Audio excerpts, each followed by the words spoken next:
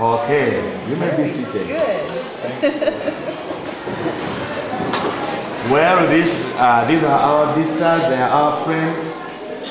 When I always go to USA, I go to a place called Montana. They are our friends, they support us, and they have come to see where you live, where you sleep, and I'll take them to your dormitories to see your beds, and they have come here to say that they love you.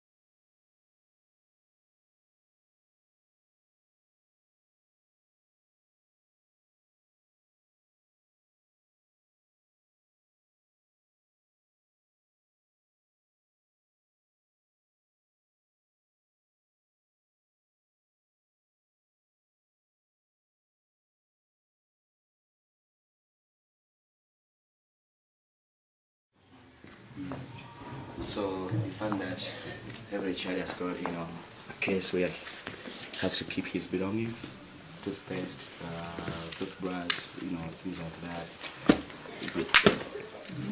Yeah, so you see them with some keys. This is a historical day, student. This is a historical day for destiny. This day is entering into our historical books because we don't take things light. We don't take things for granted. Everything which is happening, we know there is a sacrifice behind it. And I want you to be growing up knowing that nothing happens out of blue. Everything takes a sacrifice. Everything takes, there is an effort behind everything.